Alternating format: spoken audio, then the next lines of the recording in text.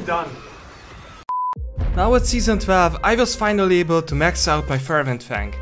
It's so satisfying. The last 2 rank was a pain in the ass.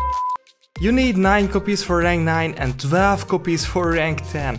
But now it's a bit easier. You can get 3 if you buy the battle pass and you can get an extra if you buy the collector's one. Also if you buy Boon of Plenty, that's another 2, so you get 6 in a month.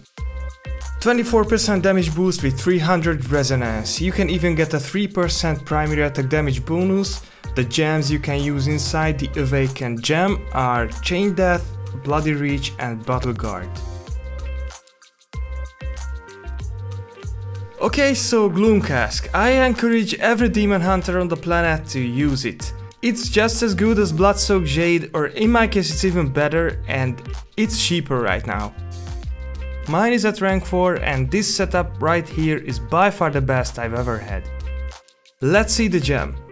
Your primary attacks unleash an aspect of gloom for 6 seconds, during which time your primary attacks will trigger gloom blades that deal 42% base damage plus 275. 42% base damage. Look at my Everlasting Torment. I love my Everlasting Torment. It's only 30% base damage every second for 6 seconds. Gloom Blades are on primary attack. I'm not even gonna calculate with max speed. If you only have Vito's Urge and Hate Sheath, that's 70% attack speed. That's more than 3 shots per second. It's insane.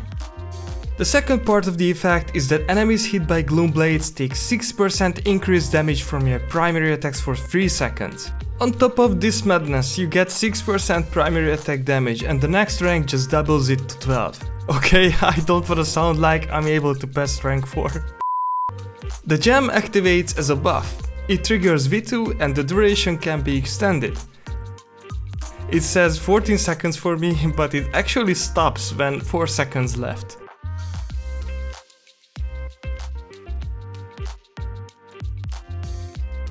So the active time is 10 seconds.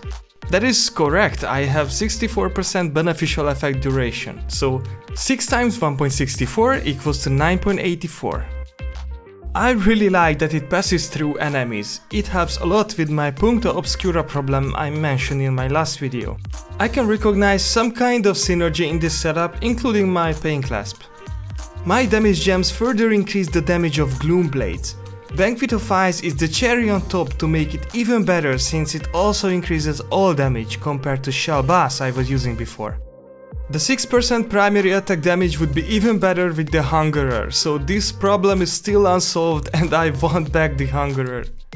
I'm pretty much set with this lineup, it's really satisfying. I show you the speedrun, you can find the build at the end of the video and see you next time.